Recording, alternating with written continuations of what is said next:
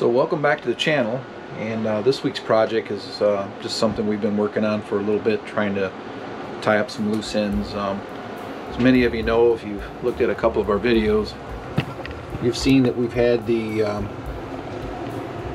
Renogy One Core set up, and we've also had the existing old monitor on here. Works really good, and of course we got the inverter, but we wanted to put the new 300 amp shunt, the Bluetooth shunt, and in order to do that we had to do a little rearranging in the battery bay, and it was a bit squirrely getting it connected at first, but all worked out pretty well.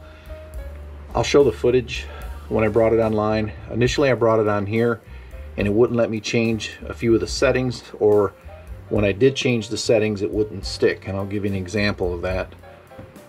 I'm still having trouble with that. I got 600 amp battery bank, but it won't stay. It stays at 100. So I'm not sure. I'm going to put a work order in with tech support and ask about that. And the low state of charge alarm goes off. I got that to stay. But all the settings are working well. I can't really complain about that. So let's look at what's going on the inside as I get the camera ready.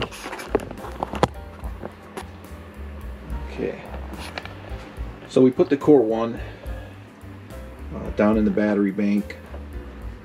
This is the object that I bought. I got it just before Christmas break. Pretty cool device, easy install. Manual's pretty decent, but there are some instructions in here that I don't think it actually fits the application very well, because there's a few janky things you have to do over and over to get it to sync up. The smart shunt went right in place. A couple of the settings won't stick, as I mentioned over there on the panel itself. Like that one right there, I can change that as many times as I want. The 600 amp battery bank, and it won't stay. I can change it on the Renogy One Core, or I can change it right here on the app. I'll come back to it later, and I'll either get a low state of charge alarm, or I'll get something that will tell me that it's just not the same battery bank that's holding at the moment. Go figure. I'll come back in 10 minutes and it'll be changed. But I gotta tell you, the app, I'm looking for something simple, and this is definitely it. It shows the wattage, the battery voltage, shows the temperature that's in that battery bay. Totally cannot complain. It seems to be doing exactly as I need it to do. So let's take a peek down here, and there, right on cue, you heard that little beep? I know you did. You hear that? This is an ongoing issue. And if I go back to this, it'll tell me, no matter how many times I change this, if I go up here, I know the battery's close to 98% right now, so if I just throw a 98 in here and hit confirm and let that set, don't touch it, just leave it be at least 30 seconds. If I don't touch it, it will normally clear itself out. Oh yeah, I should say I have to go to the low state of charge and reset that.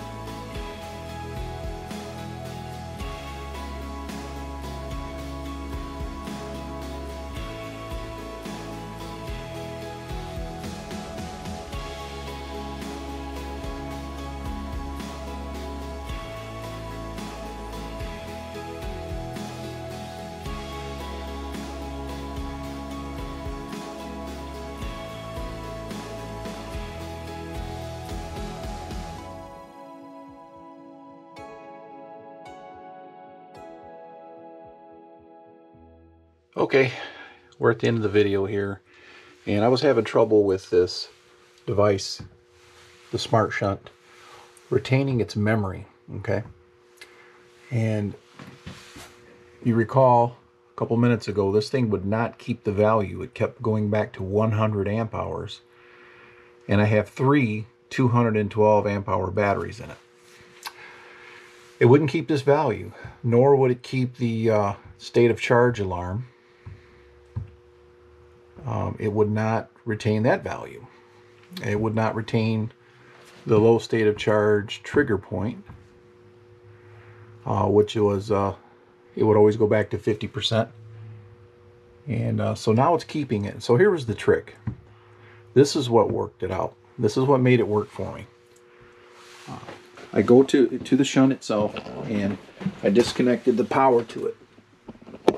And I just pulled my red wire off, as you can see. Pull the red wire. I gave it about 40 seconds, almost a minute. Put the wire back on. I pushed and held the reset about 15 seconds. And then I went back to my chair because, you know, it's got electric heat and it's pretty comfortable. And then I brought open the app, the DCHome App. And right here, so I got the DCHome App running. And I went to devices. And I scanned new, so I went plus on that top right hand. So as I plussed that, it discovered the Smart Shunt, and I brought it in. And this time, it allowed me to set all the values, and it kept them in memory. So we are good to go. Everything's doing what it's supposed to. And I can't tell you how nice that's going to be to have that remote monitoring for this. So one last quick scan. Yep, keeping the memory there. And the alarms are still on. That's good. The value triggers 25%. So it's working now. Everything is like it should be. And all right. So that's a wrap. That's all we got for this week. And we'll see how these 3 batteries work together. And more to come on that. So thanks for tuning in, and we'll catch you on the next project.